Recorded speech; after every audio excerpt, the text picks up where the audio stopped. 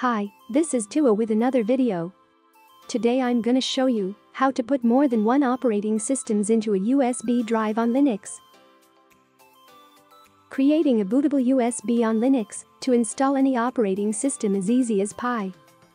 It usually involves reformatting the drive, flash the ISO, and then just boot it. But if you want to make another, you'll have to repeat the same process and lose the operating system already on the drive. This is why concept of MultiBootUSB exists. So you don't need to format the drive over and over.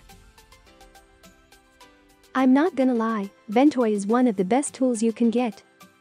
It supports legacy BIOS, UEFI with secure boot, ISO files larger than 4 gigs, MBR and GPT partition style, persistence mode, Microsoft Windows, and almost all Linux distributions. For the Windows version, it has handy graphical tool to make Ventoy even easier. Unfortunately, the Linux version comes with command line only. But don't worry, it's extremely easy to use. So, let's start by opening the web browser and grab the latest version. You can head to ventoy.net or simply open its official project on github.com. I put the link in the description down below.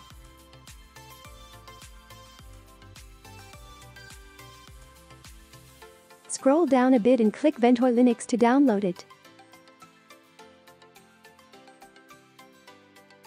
Save the file and click OK.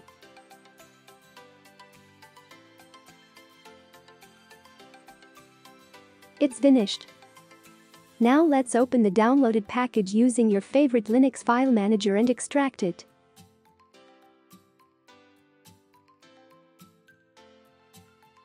Open the folder, and you'll see the listed files that we will use to install Ventoy on the USB drive.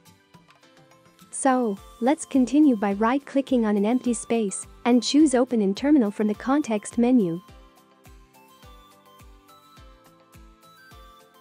First, we need to find the USB drive name. I'm gonna use sudo fdisk -L to list the partition tables. As you can see, my USB drive name is devsdb. Once you figure it out, now let's execute the script with sudo /ventoy to disk.sh -i, followed by your USB drive name.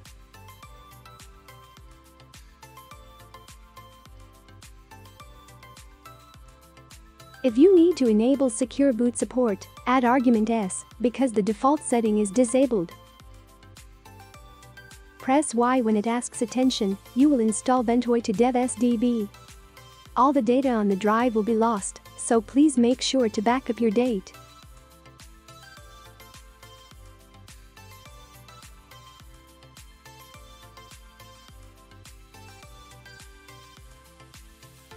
Once the process finishes, your whole USB drive will be divided into 2 partitions in MBR format with the system partition FAT, and the other one with the Xboot file system. Well, let me minimize the terminal window and open the flash drive. If you see a message unable to access Ventoy with the following message, it's because your system doesn't have Xboot fuse. So, let's go back to the terminal window and install it. Run sudo apt install Xboot fuse to install the package from Ubuntu Universal repository.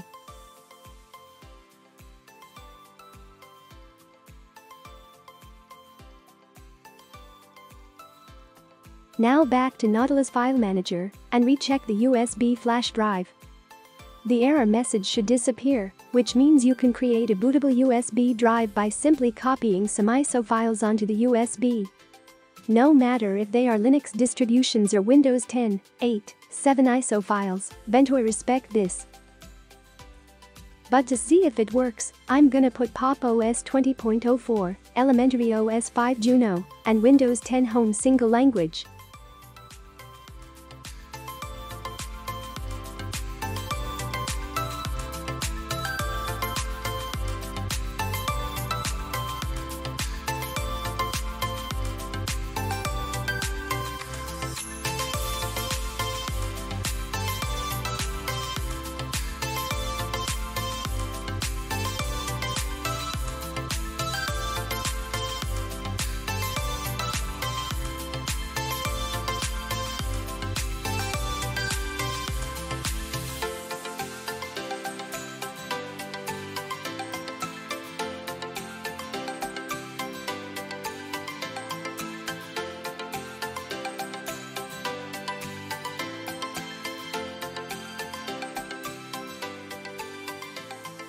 Finally, it's finished.